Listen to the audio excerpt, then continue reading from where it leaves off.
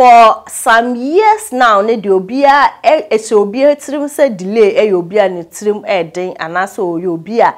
wo ye cheat ye ka cheat obi oye sisifo sebe na woni ni ye adwuma na woni ni san a wo bebu kwase anaso obesisiw Ghana for bitirim ebi free say oye pepe ni tirimu na dem say jama omuhia delay krom be kasa wono ene bonsam na kasa che ebinum ebi na nipa binum atena se aka sister ya sama adro na hye na tare ama obi be say ne ho eye ase na yehu se Sandrah Ababio dia na nkrofo ka say lewen girl no ha sister kokko kama binu oni ho ya mefepa na sa sister no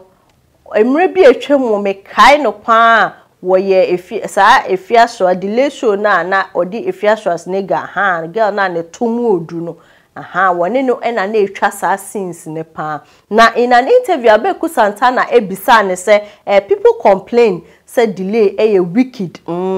she's a cheat and when you work with her she doesn't like to pay back. What was your experience with her? And also any someone abeku ebisa no na adia den say oni obi ebeye adwuma na oni obi be sign afa danfo and even in a relationship na muni ho biem na obi ebe kan ho asem papa sometimes den pa san krofo no omo ho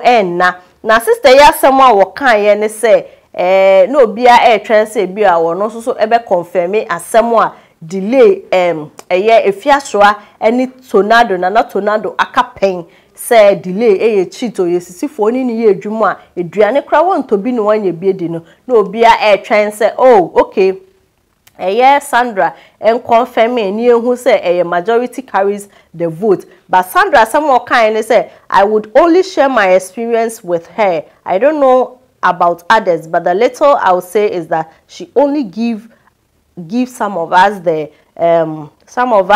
opportunity. Okay, some of us the opportunity to show off. Let's say na obia enimu obi wo hono mu na obia enimu na obi ehu potential bi ewo mu ana say talent bi ewo mu no wafa no wa natural no wa ye wa ma obi ehu enti no say ono de she would only share her experience with her na delay no wa ma ebinum opportunity enye delay an kankrofo wo ho a obia enim wo mu delay na ma obi hu Afia shoa delay na ma nkrofo hu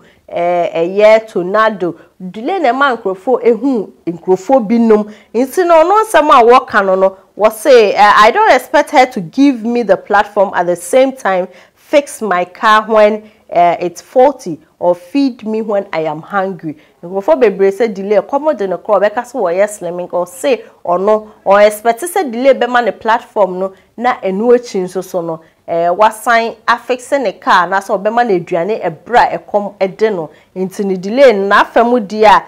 why ya ne say why na any contract no mo say or signing on any contract mo say sa nyema we nyina obeye enti no say wanya e wo say what na say na sa wo yan so so a ebia na contract na wom enti oye dia na say of fulfill the duty of the contract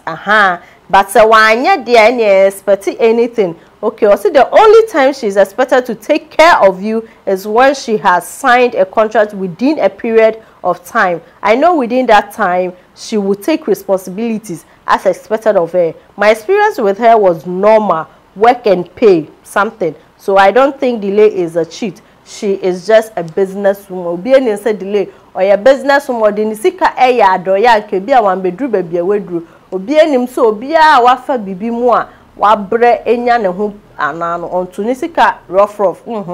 onfa anya adoya oncheche obema osika e wo say o man reason nti e wo say o ma osika nti Samuel Sandrah Ababio ka endo o say ono de ohun say delay cheat ono ni relationship no na ye pay as you go work and pay me adwuma ma ani wetua mechanic say okoni baby nti ne enye say adamfo fa gidigidi bia wo say wonene nam otoyo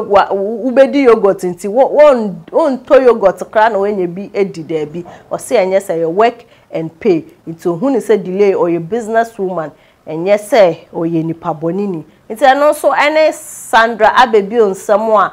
wo kan wo sign delay ti nti mo amodwe se delay ye pepe no ente sa she's just a business woman or managing ni sika se de be ya de che a mo nkrofo kro na mo nkotena baby nka se wa misuse ni sika or their address or their yewe na ene de ne ho a kire no na ehye ho no ente sa enti ototo ne niam yie aha Ghana Celebrities TV meeting e de abuna pretty show we